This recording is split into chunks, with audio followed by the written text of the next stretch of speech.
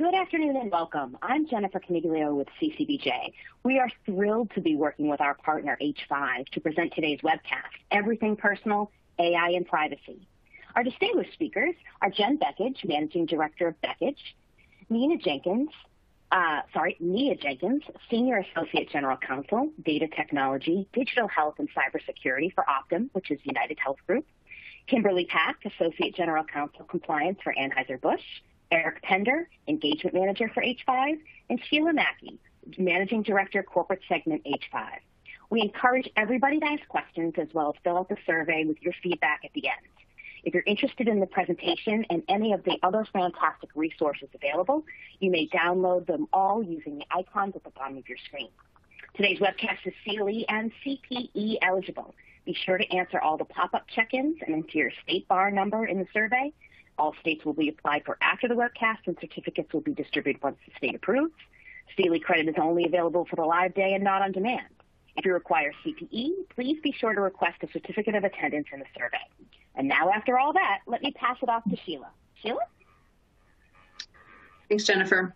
Hi, everyone. My name is Sheila Mackey, and I'll be the moderator today. Thank you for joining this webinar on Everything Personal, AI and Privacy. I want to start by thanking today's panel. We appreciate their time and willingness to share their expertise. As a reminder, opinions are those of the speakers and not their employers. Everyone working within and around the corporate space is aware of the privacy risk companies companies are facing, as well as the growing regulatory imperatives that aim to give people control of their personal information. By now, we know about GDPR in the EU and CCPA here in California, and other states are following, like New York and Virginia, and they're adding privacy regulations, and certainly there are more to follow. Only time will tell if there will be a federal privacy regulation to eliminate a patchwork of individual state regulations and create common definitions for key terms and concepts. While we're grappling with these privacy issues, the use of AI, which can be either artificial intelligence or augmented intelligence, and other technology is evolving, driving new and different privacy concerns. It's no longer simply a risk that your social security number may be exposed. It's morphed into how your data may be subjected to algorithms that expose everything from health issues to political views, from purchasing preferences to your credit scores. With that backdrop, today we will discuss privacy issues that our panelists are facing as they grapple with exploding data volumes, increasing regulations, and evolving technologies. So let's get started. Nia, starting with you, what are your strategies for tackling what Gartner calls the volume, variety, and velocity of data as it relates to privacy? So I'm just looking at the volume, kind of the big fives around big data. The way that we tackle it is just kind of looking internally within our organization and thinking about how can we use cross-functional teams. With that, we pull together our privacy organization, data governance, which I'm a part of, also compliance, security, and then also at times we have other SMEs who might be a part of that team. And the importance of that group is to really have much more of a line of sight into the data that's coming in and going out of the organization. Another way that we approach it is thinking about a data repository. You know, oftentimes you hear the term data lake. And so that's an area that we have actually built internally, a system to really track what type of data we have, where is this data coming from, who's a main point of contact for that data, and also kind of other parameters or guidelines around that type of data that we should be cognizant of. And then we also have an infrastructure where people are able to reach out to us to request access to certain data pools. And with that team, we're able to think through, is it appropriate to let that team use the data for their intended purpose or use? Okay, wow. Kimberly, building on that, talking about the convergence of teams and technology, do you have defined workflows that you're employing that work around with the technology? Yeah, we do. And full disclosure, they're getting better every day. So I want to say I joined the company about 7 months ago. We're building out our privacy function. So for those in the audience that are still early in the journey, even though we're a large company, having a formalized team that's really dedicated to this stuff is new for us. And so we do have some defined workflows, but I think, to Nia's point, like for me, really having clarity about how business gets done, who's using the data, how they're using it. Some rogue employees do things independently. We do also use a working group where the same kind of people that Nia alluded to. We also have our tech team, which we call solutions, the folks who own data, the customer service group that kind of is the front gate for some of our data subject requests, just making sure that we all come together. We're doing that on a bi-monthly basis. So, and this again for visibility, awareness, to have consistency and approach to problems that come up and issues. And for me, one of the big goals is to move from just having privacy activities to actually running a robust privacy program. Okay. Jen, what has been your experience in when counseling your clients on data privacy issues? Yeah, I mean, just to kind of echo what's already been said, I mean, the whole life cycle, right? All stages, there's privacy issues are going to come up. Security issues are going to come up. So let's innovate, let's do it, but we need a plan. And it's supposed to be an exciting time. So coming up with that right team, which was already discussed, compliance, privacy, legal, InfoSec, customer service and other teams that might be impacted, focus groups if we need them regarding the outputs and the user interfaces and the results and what we're going to be using them for. There's a lot of different, depending on the size of the organization and the stage you're at, different people that can be involved. And then answering those questions that were discussed. If we're collecting information, do we know what we're collecting, where it's coming from? If we've collected ourselves, are we providing the right notice? Are we complying with the right laws and standards? What's the quality of that input? As we know, that garbage in, garbage out, right? So we want to make sure we're getting that right data. It's clean. We know that it has good integrity, the origin of it. If we need to go back, or if a data subject makes a request concerning that information. Other things that have already been mentioned, like data retention, cybersecurity, intellectual property. At Beckage, our intellectual property team works with artificial intelligence issues. And I know there's even court cases regarding patent applications where machines are named as the inventor. I mean, so all of these are new sort of issues that are being wrestled with, and all topics that organizations should address when they're putting together a program to adopt AI and use AI in their organization. That's certainly, but all of you have alluded to a lot of things, a lot of moving parts. So Kimberly, with all of the changes in this landscape, how do you and your teams keep up internally? So for me personally, I find that, the biggest thing for me, or the most useful thing for me is, following the things that the law firms are doing because they're fresh. They are concurrent as things are happening. Some law gets introduced, they put out something 2 days later, so that's super helpful. I'm also a member of IAPP. I also participate and follow the work of the Future of Privacy Forum. Our teams, our external affairs teams are helpful. They're active and, the different legislators, so they see things that's coming through. They sit on committee or business forums or, that's discussing laws and, are able to report back some of the things that our peer groups are talking about in those sessions.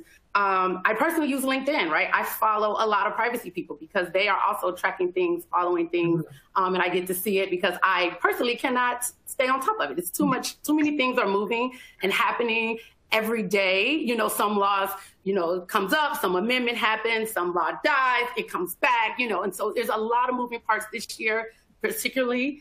And so for my teams, I give training. And so the way they keep up is as I learn things, we set up trainings that's for specific groups.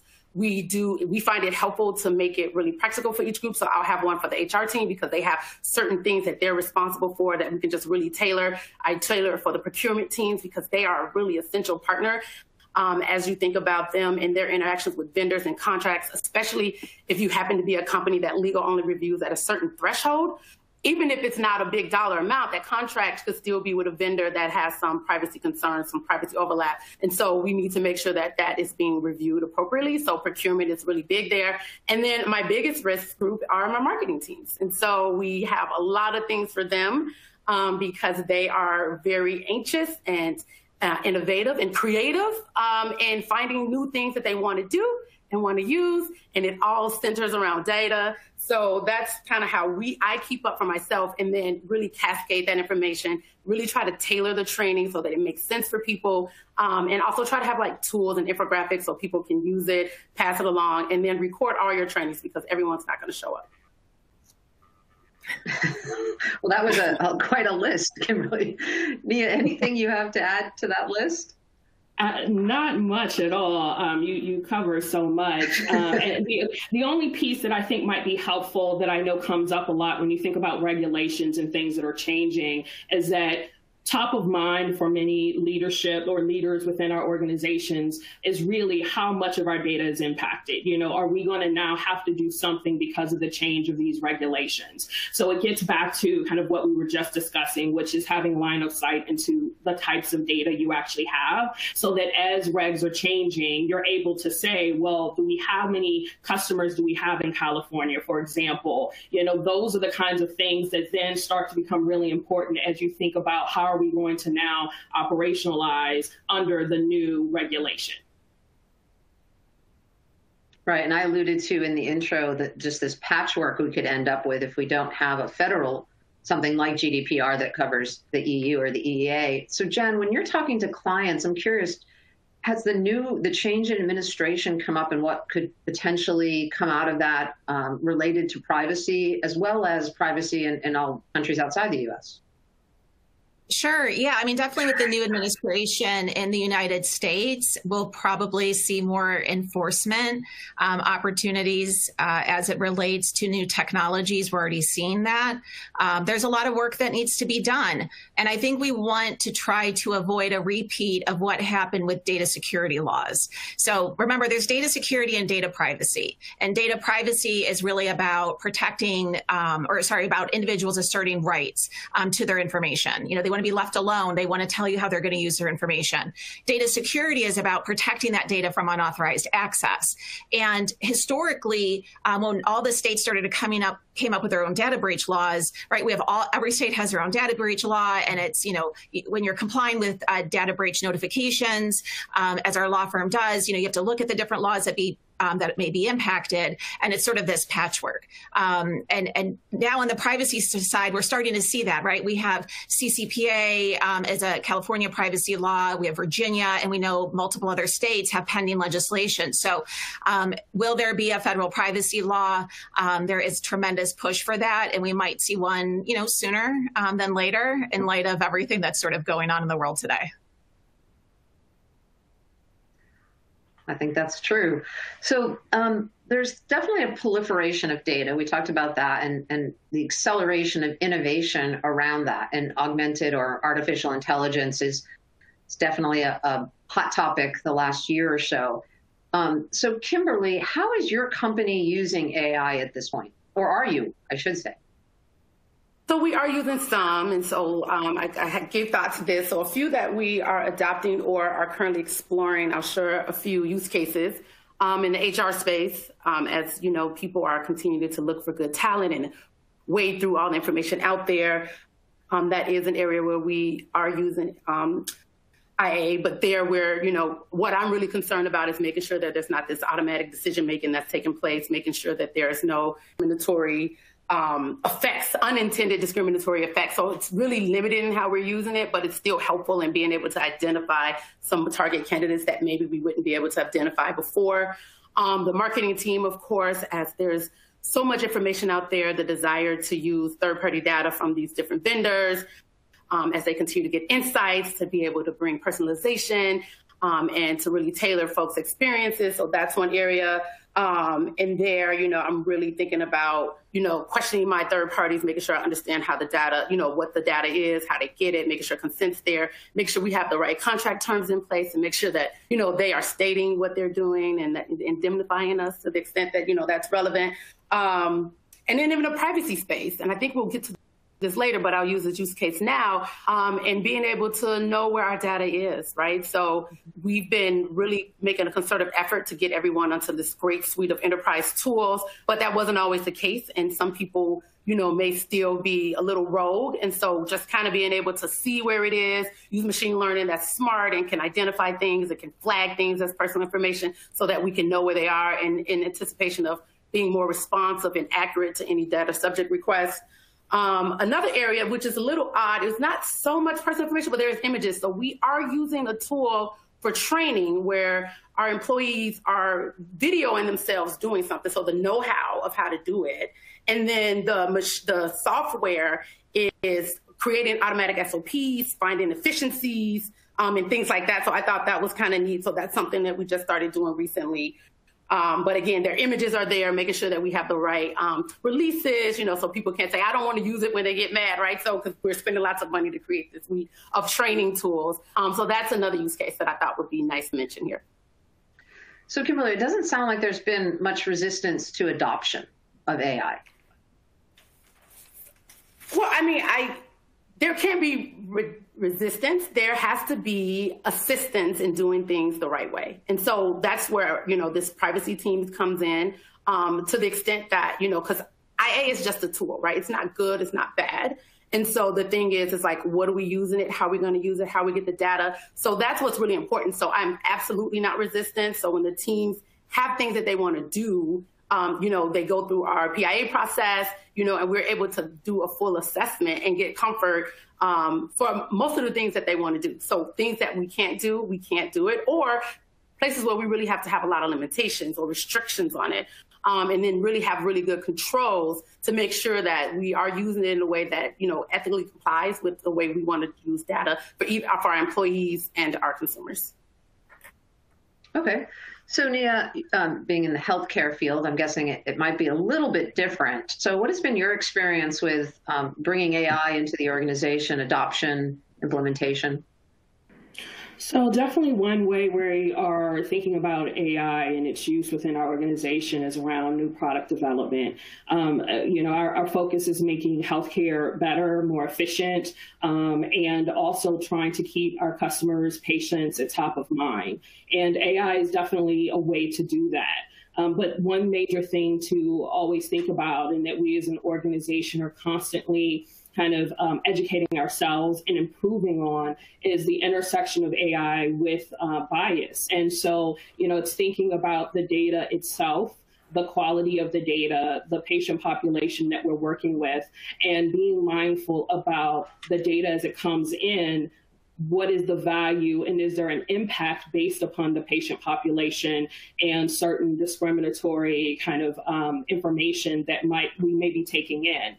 And so, I think it was mentioned earlier is that, data is really only as useful as the type of data and quality of data that you have. And so we have really implored a lot of research, and we have also really thought about, expanding our technologies, our teams and practices in terms of thinking about our coding, about how our AI is informed, and really trying to be transparent and model against some of that information and how it's informing what we do. Okay, do you feel there's a risk from a competitive advantage for companies not adopting AI at this point?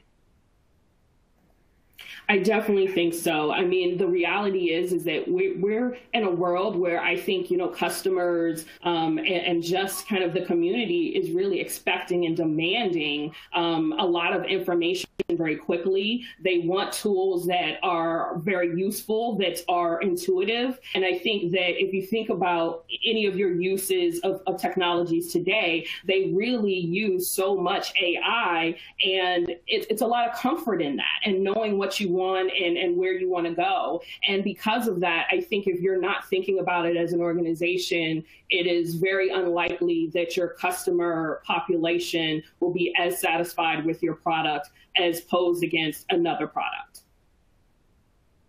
Kimberly, would you agree that's true for your sector as well? Yes. I mean, AI is a useful tool, right? It helps us do things more efficiently. better. Sometimes it's like, again, in the privacy space, it's going to help me be more accurate. And so being able to adopt it, and again, to the points that we've already said, in the right way, I think is really what's critical, and not avoiding it because you won't be competitive. And you won't be providing your business and your consumers the best, version of your services and products if you're not taking advantage of some of this technology that's out there. Okay. Jen, we have a question that's come in, and I want to slot it in because it's something that you were talking to in the last segment. So the question is, do you anticipate that other states will follow California in introducing something similar to CCPA? So we mentioned that New York and Virginia are following. Jen, do you have any insights on that you can share? Yeah, I mean, we're already there, California and Virginia. There's more states that have pending legislation. So yes, this is coming. It's been coming for a while. And the only sort of thing that could change all this is if we have a federal privacy law, perhaps. There still may be individual state laws that address gaps in other areas. Preemption obviously is going to become an issue. There's still a lot of things to be worked out on that side, but yes, there are more states that are adopting these laws. And there is, it's anticipated that efforts to pass a federal privacy law will go much faster under this current administration. So, our law firm is working with clients who are, look, they're international brands, so they're facing these privacy laws in other jurisdictions. And now, if they have dealing with California data. Now we're dealing with that. Working together to put together those programs and compliance packages so that, if we do see more of these laws, they're not playing whack-a-mole with it. We can use the fundamental principles underlying like privacy and security to really come up with a robust program so that, again, you're not playing with a patchwork of laws. Okay. And back to the comments that Nia and Kimberly just made, when it comes to the intersection of privacy and AI, Jen, what do you see as the benefits as well as the risks? Yeah, I mean, look, I am a technologist at heart. I used to own and run technology companies before I was a lawyer. We used to build technologies that were brand new, that didn't exist, 6 months prior. And I know this feeling of that the law, the community, maybe the vendors, everyone really hasn't caught up and having to educate and explain it. So I love that, some of the panelists have already mentioned training. But so from that perspective, I love it. I think it's great to innovate. And that's always going to happen. The laws and guidance, just may not catch up. And there might be some misinformation out there. But if you can adopt this, and this isn't new, when we talk about AI, there's lots of different technologies under it, right? There's robotics, there's machine learning, there's natural language processing. There's a lot of different types. So if you can identify what you're going to use, it can be a tremendous opportunity to innovate, make more money, go into new markets, have a competitive advantage. And we've seen that time and time again with our clients. But with anything like hiring an employee or installing a new system, with all of those benefits, you still have to do that risk analysis. I just spoke on 5G applications this morning, and I said the same thing. No matter what it is, we need to do that risk analysis with trusted advisors that know the space to talk about the legal, the technical, and other issues. AI may have risks. It may not. It depends on what you're using it for and how you're using it. So you have to look at your company and what applies and what practices you have and what data you're ingesting. Is it consumer data? Then maybe we got to think about things like the GDPR and soon the CIPRA in California. Where is it coming from? Under what contract? Any restrictions? There's just so many things that you sort of have to think about, and how you're sharing it, and do you have contracts for that? And then we already touched upon unintended consequences. Will there be some sort of bias or discrimination? We already have a number of attempts, if you will, at laws and opinions around this. We see some state laws that are popping up that will definitely have some impact on this as well. And then just making sure that your tool works, right? So that, if you want the benefit of it working, you need to make sure it's working. So audits and reviews to test reliability, avoid unintended consequences. You have integrity in your data. You're avoiding cyber risks. There's a lot that goes into this, but it's not impossible. This is not the first time it's been done. And there are a lot of things already available and out there that you can use to get started. You just got to take that first step by assembling the right team and coming up with a plan. Okay. Sticking with that sort of balance of benefit and risk, Kimberly, when you think of legal and privacy and risk and e-discovery and all of those parts of your role, what are the benefits you're seeing so far by leveraging AI and other advanced technologies? Yeah, I mean, again, so the tool that's been most helpful for me is this adopting a tool that allows me to see what's out there and where it is, and being able to correct, data from being somewhere where it shouldn't be, and those kinds of things. That helps me. I don't say what helps me sleep at night, because I'm committed to not letting work keep me up at night, but it helps me feel better about my job and what we're doing and how the company is doing with data. And even though it's not perfect, it just gives us a better picture of where it is and where the gaps might be, and how do we close some of those gaps. I think there's some usage with, for legal hold purposes and things like that. And so it's helpful, and it's evolving. And, the way we're using it today, as it continues to learn, it will our expectation is that it will get even better, right? And so I'm looking forward to, because once you start, a lot of the technology it's a learning, and it will get, understand your business better, the type of documents and the kind of information you work with. And so, with IA, the sooner you start using it, you get better results over time. And so I'm happy that we're taking those steps now, and looking towards a future where we continue to use it ethically, but it also helps us to be more efficient and to make decisions faster and be more accurate. Okay, Nia, has your experience been similar?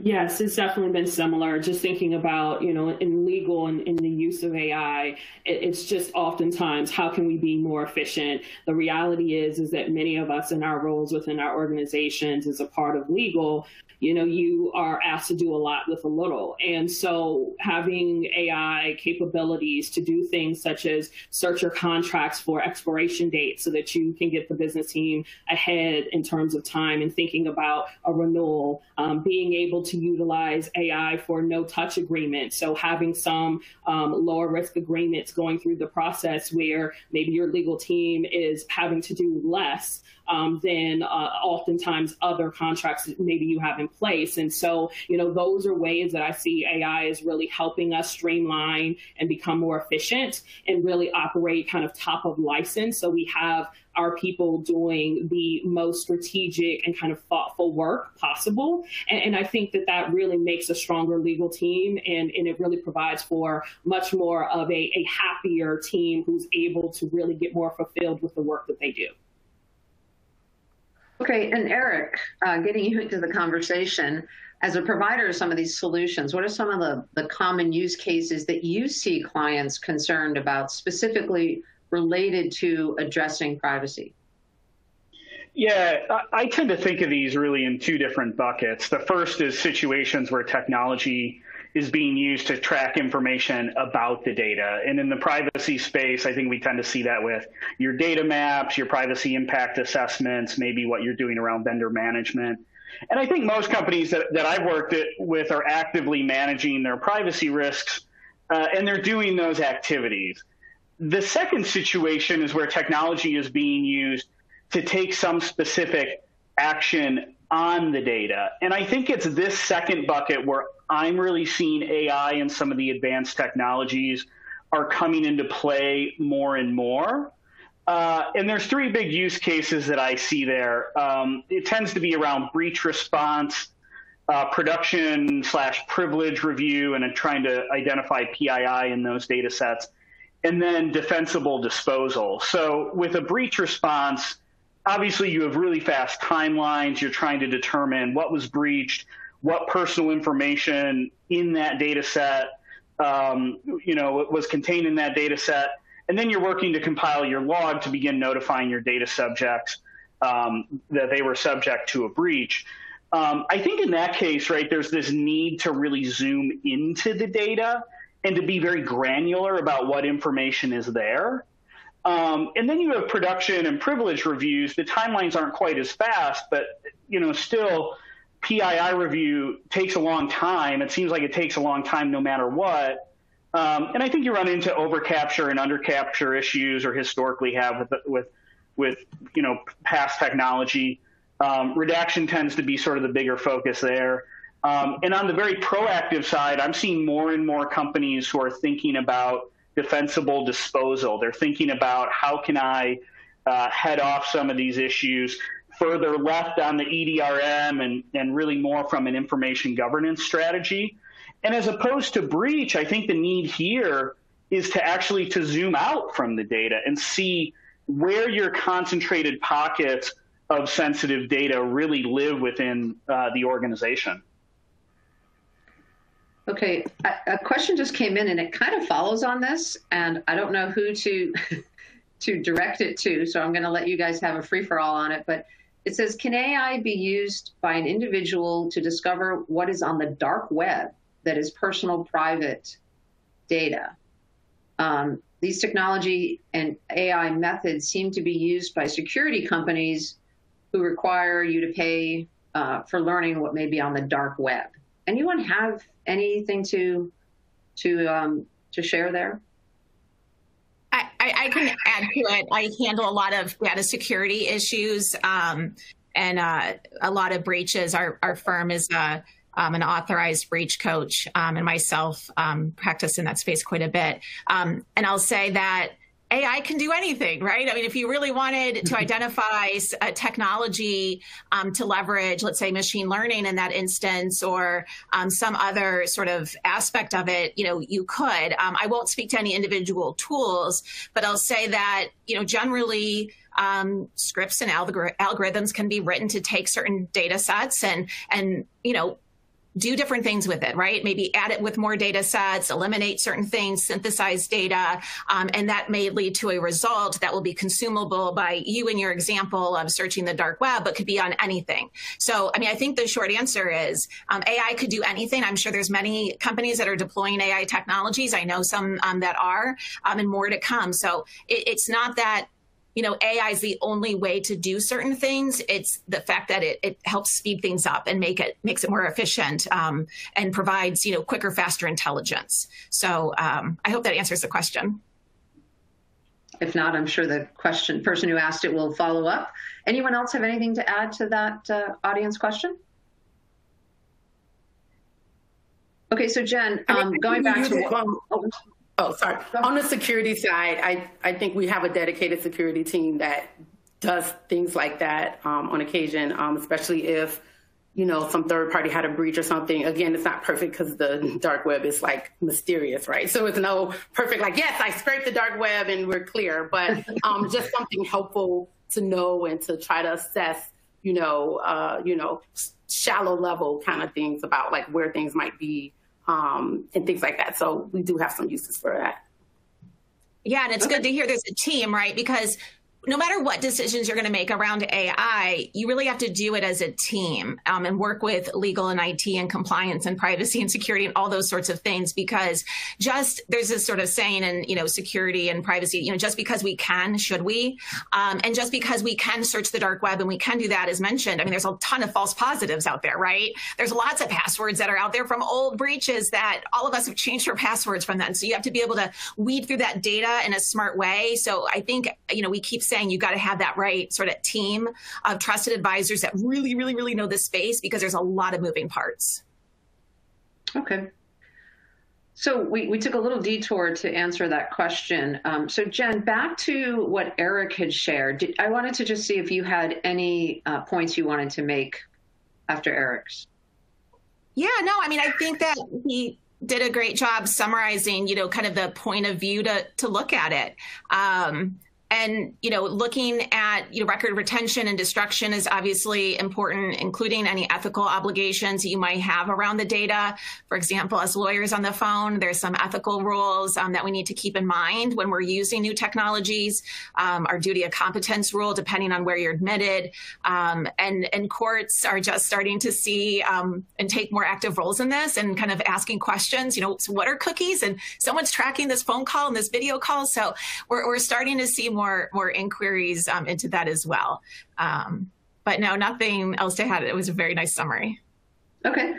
So I think all of you have touched on this, having this needing to understand where data is, where it's going, proactively protecting privacy and other sensitive information, identifying and classifying it. So Eric, in order to protect data under the regulations that we've all been talking about, companies need to be able to find it. So what are some of the ways to identify and classify data in order to do whatever after, whether it's secure it, whatever the case may be? What are some of those?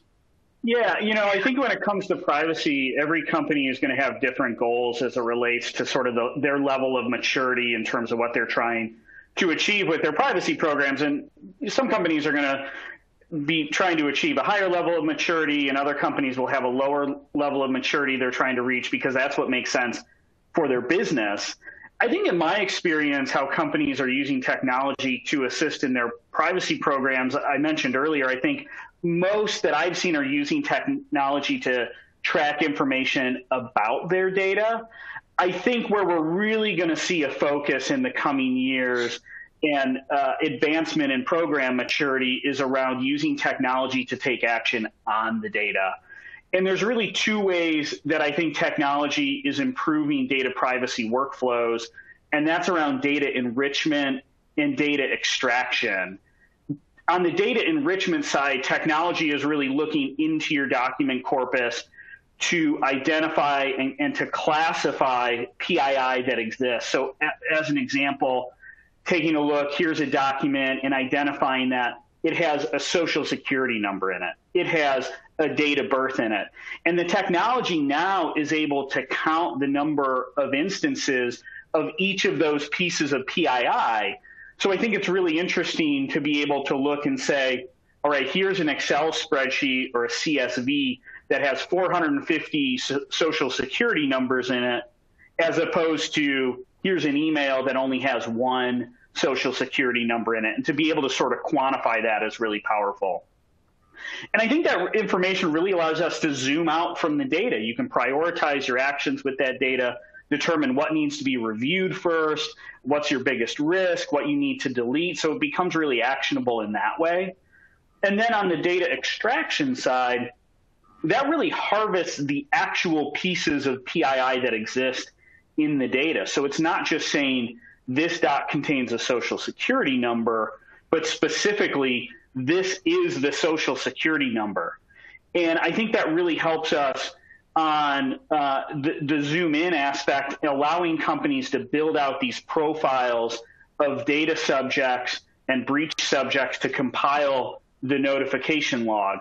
It's all about sort of building those connections, that profile within the technology that is smart enough to say, hey, you've told me this social security number belongs to this person. I'm going to go through and make that connection for every instance in your document corpus where that social security number appears, right? To really, expound on that social security number and make all those connections in the corpus. I think that's super, super powerful. And I think there's so many benefits to this data extraction and data enrichment sort of framework. It allows you to prioritize review. It allows for a faster understanding of personal data and what is subject to a data breach. I think it makes your workflows more efficient. But then I think there's even further benefits that aren't always immediately apparent. I think it's a great backstop for consent management or DSAR deletion requests to confirm whether you're complying with a do not sell request. That allows you to go through your document corpuses and your data to really identify whether you've gotten rid of the data that you needed to. I think for third parties and vendor management, whether you're receiving data or sending data to third parties to conduct some audit compliance, I think there's big implications even for how companies and privacy departments calculate risk. Once you're able to quantify how much of this information exists, do you maybe use that information to determine the levels of coverage from an insurance standpoint that maybe you need for a potential data breach? And I think there's also interesting implications for defensible disposal, especially when we talk about unstructured data. So I think there's a lot of benefits that this sort of technology can bring to the table.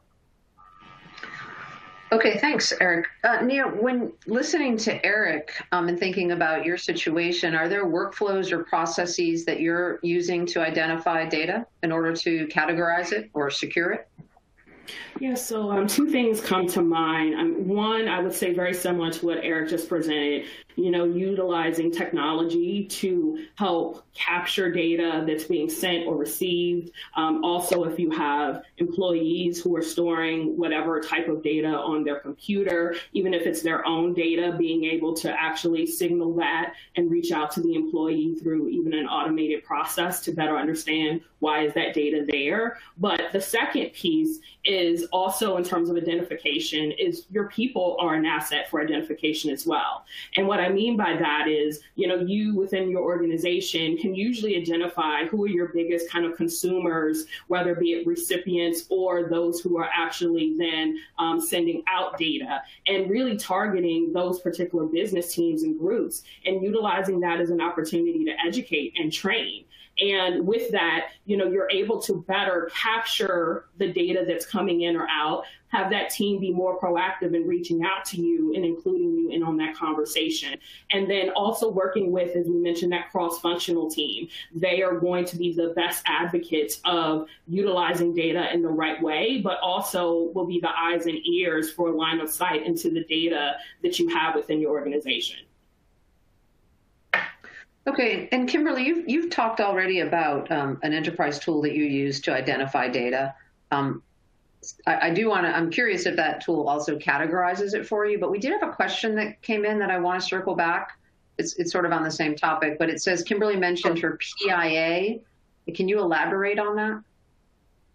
The privacy impact assessment. So we deploy that for any new technology or new use cases of personal data. And so people have to submit that. We use a tool. Again, we're not naming any companies at this panel. So we use a tool for those things are kicked off, and it's a workflow for us to be really clear about the use, how it's being used, who the vendor is, if it's a third-party vendor, what kind of information be collected. So we have that. And then on the back end, it also helps with some data mapping too, because it's also connected. So that's also very helpful for us. Do you use the same tools, Kimberly, in the U.S. as you do for any cross-border? So thankfully, I am only responsible for the U.S. So the way our company is set up, it's in zones. And so I'm zone U.S., which is enough stuff to think about. But we do use some of the same tools. And they are just really walled off, to be very specific, because, Europe has different regulations than we do. And so the data is set up differently. The way it's categorized is different. We're an alcohol beverage company. Even the legal age is different, right? So we're 21, other places is 18. So we just have a lot of things that are unique to our jurisdictions. But yeah, so we try to use some of the same tools for, scalability and for us to kind of know globally as a company, where our data is, how it's being used. And so they've been making concerted efforts to try to condense what tools we're using so that we can, as a global company, they could have that kind of oversight and insight into what we actually have, which is also very important, right? So the U.S. is not just by itself, right? If something really big happened here, it would have an impact on the entire company, overall. So that's our approach. Okay. And another question came in that's sort of on, you just said that you're U.S. focused, but, obviously you're a global company, as is Optum. So the question was, can you speak to the international aspect of your data privacy? How are your companies handling the various GDPR or GDPR-like laws around the world? I mean, we often talk about GDPR, but APAC has laws. I mean, China has some of their own specific laws. Latin America has laws. So how are you dealing with that internally? I'll send that to you, Kimberly, but knowing you're somewhat U.S.-centric, but then Sure. Mia can weigh in, and then, of course, Jen for her clients. Yeah, so I think one of the things that we do is try to do things similarly. So, for example, our digital ethics policy is a global policy. It's principles-based, and us being principles-based, some of it admittedly is probably GDPR-ish, right? So data minimization and accountability and things like that. And so I think our goal is for us to act similarly wherever we can. So, so there's not this big difference in how we're using data, but to the extent that certain things are, legally viable in a different jurisdiction, that might be where we may have some divergence. But the goal is for us to have the same ethical approaches to data as a global company and not bifurcate that. And again, that is principle-based because ultimately laws come and go, they change, but you really need to have a sense of what your standards are. How do you want to approach it? What's that messaging like? Because trust is a big deal for any brand, right? And so being able to be trustworthy and have an approach that is really thoughtful about either your employees who are important to you and your consumer data, which is also very important, we think is important for us and can continue to be our, competitive advantage as we try to be, the best beer company in the world. Okay. So that's a plug for Anheuser-Busch there, you guys. Mia, anything you want to add to that? Or is there anything different in your perspective? So I think that there is definitely a lot of similarities, when you can have overlap, you want to do that. But I think it kind of goes back to this idea of really knowing what data you have and trying your best to capture that in some way, shape, or form. And when you're able to segment certain types of data off based upon where it's coming from, et cetera, it then allows you to then manipulate or in terms of what data is released, how you are actually storing the data, if you have to return the data to, the actual owner of the data. And so those are things that are unique based upon jurisdiction, and you need to have flexibility within your infrastructure and how you store that data to be able to act upon those regulations. So that's something else I would just mention. Okay. Jen, anything to add from an outside counsel standpoint? Yeah, I just echo what everyone else has said, and yes, the laws and are really based on these same principles, right? So, and that's why putting an overarching program together is really beneficial. So you're not playing whack-a-mole every time there is a new law. So I definitely agree with that. And these concepts about do I need to do an impact assessment? Do I need to have a privacy officer? Does privacy by design apply to me? All those sorts of things. We often see organizations that have spent a lot of money with maybe a tech company or someone that's dabbling in the space, and they're off complying with a law that actually doesn't apply to them. And if you're going to do that in the U.S., know that if you make forward-facing disclosures about that, the FTC said that if you say you're going to comply with the GDPR, publicly facing, then we're going to hold you to the GDPR, right? Because we don't want deception and misrepresentations and all of those sorts of things. So, really taking that measure twice, cut once approach is very, very important. Understanding that this data, technology, laws, all of it is changing and evolving fast. You want to be able to have a policy that sort of stands the test of time, a program that stands the test of time. And it's not just the international, right, GDPR and many other laws from other countries, but also on the U.S. side, things like proposed legislation that, was considered that really focused on more AI-driven technologies and requiring impact assessments and things like that. So you're going to have to balance all these kind of different laws together and then put a plan together and start putting it in place. Eric, do you have anything you want to add there? And I will ask, because I was curious about your previous comment, focus more on, date of birth, social security numbers. But what about when you're trying to identify PII that's not so basic, where you're not trying to match a pattern? Do you have anything you want to add there? Yeah, absolutely. I think we're really starting to see technology that's becoming a lot more advanced in its capability to identify those things.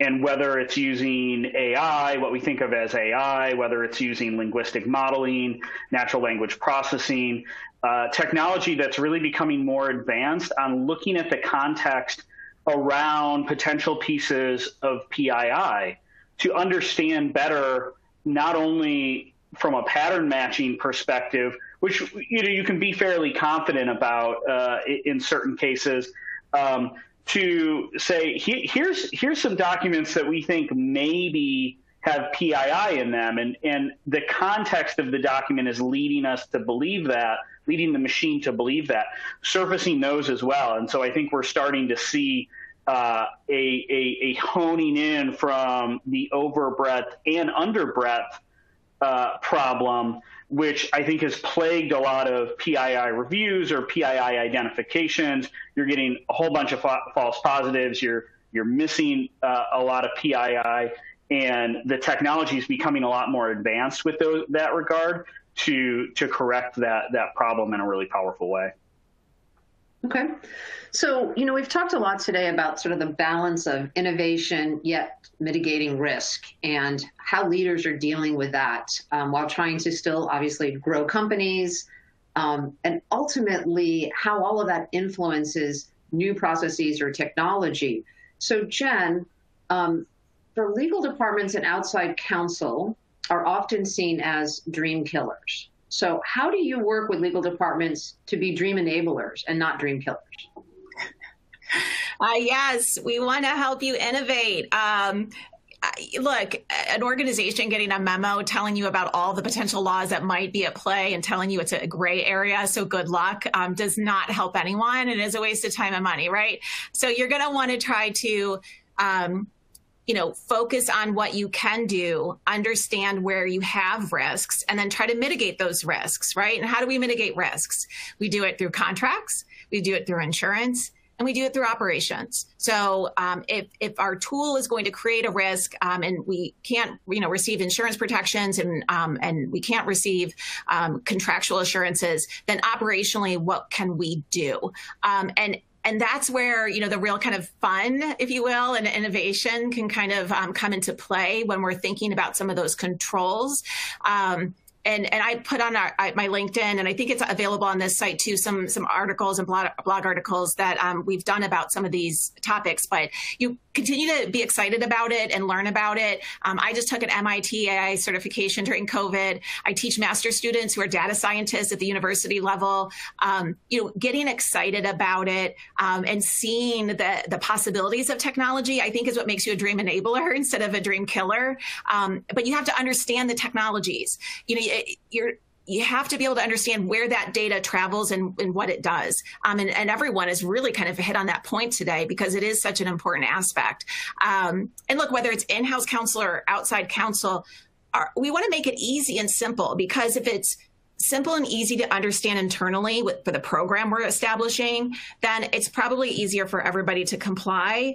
And we definitely want to try to aim for compliance, right? So working with IT, legal, security teams, customer service, again, having that right team from the get-go is really invaluable, and hopefully will prevent a dream killer situation. So Kimberly, what are your thoughts on how in-house legal, privacy, compliance teams can be those dream enablers and take proactive steps to sort of overcome some of the challenges? Yeah, so at Anheuser-Busch, we have 10 overarching principles, and the first one is we dream big. So I cannot be a dream killer. It would be against the first principle out the gate. So as in-house counsel, I think to Jennifer's point, being open to, the technology, and I embrace it, and being also understanding your business and what their intent is and where we are and why they want to do it. And I'm always trying to be on their town halls. I really want to see where they're going, where they're thinking, because just know your business teams are planning far and ahead. So to the extent that you're waiting for what's happening next week, this month, like, you're behind. They have a 5-year plan. They have goals. I mean, the legislation will change or regulations may change, but that's good to know where they're trying to go, so you can be upfront about the challenges that they may express, so that they know as they're spending big dollar on things, look, the world's going to look different January 1, 2023. So what are we trying to do now, just so we make an investments that make sense? We understand that, hey, this may not be able to happen, in 2 years. Are we okay with that? So helping them make really good business decisions based on the legal landscape. is really helpful. And also just thinking through the things that's happening in the industries that we're in, right? So what does it look like if we're in a cookieless world, right? If we're not using cookies anymore, they still want to have these experiences. So what is that technology? Can you get in front of it? Can you do some research? Can you actually bring tools to your teams, right? And, even without them prompting, as you think about the stuff that they want to do, and how you can be a real partner to help them continue to reach their own goals. Well, we don't want you to break rule number 1, Kimberly. Nia, what are your thoughts on this topic? Yeah, I think a lot has already been said, but really, top of mind with this question is just being a strategic partner. I think, with being a strategic partner, it's coming to the table with potential solutions, workarounds, ideas as you're working side by side with the team, and definitely to a lot of what's already been said, having the team really explain what it is that they're trying to do. Be willing to say, pause, can we get some background here, and have them literally walk you through beginning to end, especially around data and where it's flowing and what's coming in, what's going out, what are third-party relationships that exist. And then, you go and you can look at the contracts underlining it. But the reality is, it's just really walking hand in hand towards a solution with the team, and then making it clear that that's your ultimate goal, to get to that solution with them. And I just wanted to add one more thing. Sure. That based on what Nia said, is also this really helping your senior leadership be privacy aware and really feeling empowered. So while I try to be flexible and, an enabler, I have a lot of comfort in knowing that if something's not right, if we can't do it, that I can say that no matter how much somebody wanted to do it or what the plan was. And I think, part of that is helping them be privacy aware, making them aware of what's going on, and then making sure that your team is empowered, that you are sanctioned, that leadership is not happy with, it will not condone doing things against legal. So that's also about positioning yourself, and then also, work for the right type of companies. But if you're not at that type of company, you might want to consider it. But it's something really important about making sure that your senior leadership is evolved and that you have, the kind of authority that you need to make sure that the company is able to live up to its obligations. Okay, thanks for adding that, Kimberly. Eric, any thoughts from your perspective of being a third-party service provider and how you might help your clients? Yeah, I think technology is helping to augment and make processes stronger and to provide more transparency and insight into where data is, where it's going, what exists, and to quantify how much of it exists. To do that not only in your structured data, but now to make really big progress on the unstructured side as well. And I think for a long time, it was sort of a Wild West where companies didn't know in really quantifiable ways where the data was, how much existed. And now with that insight, I think that technology is becoming a dream enabler and is allowing the privacy departments and the product teams to really advance the ball in that respect. Okay. So we're going to end with a little round robin here. So each of you, around 30 seconds, what is your parting advice to the audience on the topic of privacy and artificial or augmented intelligence? Kimberly, you want to start? Sure. So last thoughts is, as legal and compliance professionals, to really enjoy this moment. I mean, it's absolutely crazy. We're earning every dollar for all the stuff that's going on. So one, enjoy this process. This is what we do. We love solving problems. And the more complex, hopefully, the more we enjoy helping our business teams figure it out. I think the other thing is, again, to continue to know your business, be in front of what their desires are, what their goals are, what their dreams are, so that you can actively support that. And then follow people in the industry, because it's so much that not one person can follow it. So make sure that you have a really good approach about staying on top of things. And even that's like your own personal network of privacy professionals that you can pick up the phone and call easily, your outside counsel that really understands your business too, who can answer you pretty quickly. And so I would recommend that as well. Thanks. Okay. Eric? Yeah, I think I've seen a lot of companies where the pendulum is swinging and they're going from taking a reactive approach to a proactive approach. And I think that the thing that I would say to those organizations is data that's been defensively disposed of is not a risk to the company. So if you're thinking about this, Are these projects complex? Yeah, they are. Are they challenging? Absolutely. But the downstream benefits are really enormous. And the technology is making proactive, sensitive data, personal data management a very achievable goal. Okay. Nia? So I kind of would think of the 4 Bs, and that's BE. First, be aware of the data that you have within your organization, have line of sight to it. Secondly, be collaborative, be willing to work with the other subject matter experts within your organization that we talked about, privacy, security, technology. In addition to that, number 3 would be willing to learn and ask tough questions.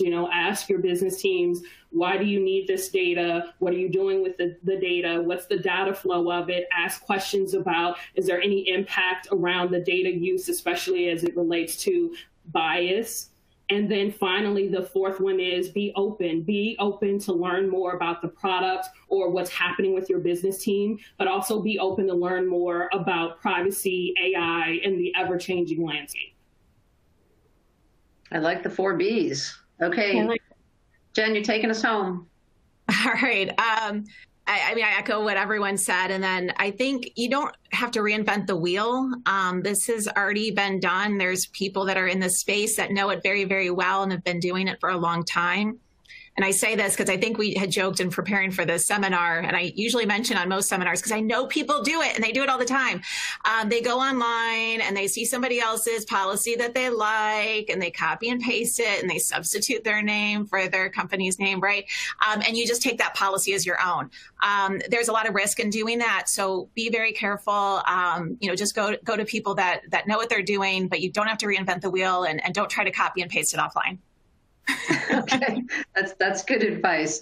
Thank you to our panel and for everyone that joined today. There were some questions we didn't get to. I will circle up with the panelists and provide answers. Thank you, Kimberly, Nia, Jen, and Eric, and we hope everyone has a good day. Thank you. This was great. Bye, everyone.